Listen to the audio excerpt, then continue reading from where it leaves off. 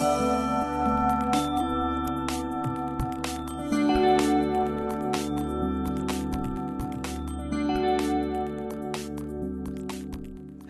and welcome to this lens tutorial from Canon. I'm Rob Crow, that's Jenny Hare. Hello.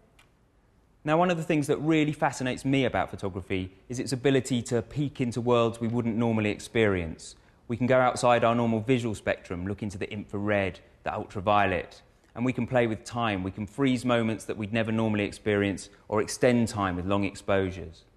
And there's another really fascinating area, that's the world of the very, very small. That's where macro lenses come in. A macro lens is usually defined as one that can focus so close that we can record an object at life size. So if I have something in front of the lens this big, on the rear of the camera it will record on the sensor at the size it is, or even larger. And we're going to look at some very special lenses today, including one that can take us to up to 5 times life size. Macro photography really tests everything.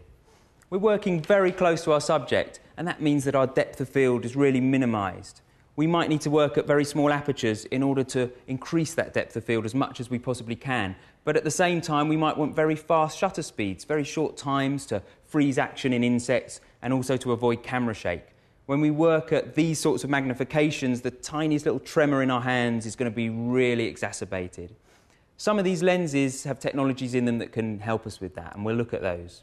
And then critical to macro photography is focal length, because that's going to determine our working distance, how physically far away we have to be from the subject.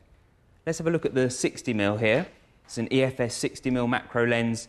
Its closest working distance is around 20 centimetres, and that's going to give us 1:1 magnification.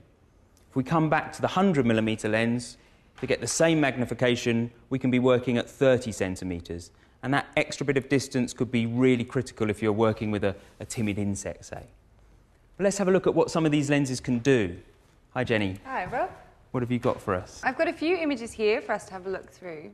Okay. Starting with this one here, shot on the 60mm. Wow, that's really close. So that is the EFS 60mm, and we say the photographer is probably around 20 centimetres away. That's the closest working distance of that lens, and that looks pretty close. Close enough. To see it smile, yeah.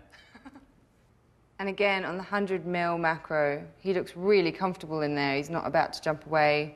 Quite a hard shot to get because this sort of subject might be moving around before you manage to catch it. And it looks like this was shot handheld. One of the interesting things about this 100mm macro lens is it has a system called hybrid IS. Conventional image stabilisation systems just correct for the angular vibrations when we're shooting. That's very useful, and this lens does that as well, but it also corrects critically for shift. So when we're moving this way and this way, and that becomes very important because if we were photographing a mountain range, an inch to the left or the right isn't going to make a big difference. But at these kind of magnifications, it's really critical. So that hybrid IS is really helping. You can actually shoot something like this handheld, which is pretty incredible for this sort of magnification. This image here was shot on the 65mm macro, the fixed lens. Okay, so it's the MP65 that can get us in really close, up to 5 times. What is that, Jenny? Actually, that is fish scales. Really? Believe it or not. Wow. I've never seen fish scales quite like that, but I can imagine if I was a fabric designer or someone in that sort of industry, looking at that might give me a whole new inspiration, some ideas. And that's the sort of things I'm talking about. When we work with macro, we can get into these worlds. Let's have a look at that MPE65. Like we said, it is a specialist lens. It works in a slightly unusual way. Normally, when we focus a lens, we turn the barrel or we rely on our autofocus system. Well, this lens has a fixed focus, and we actually focus it by moving closer or further away from the subject.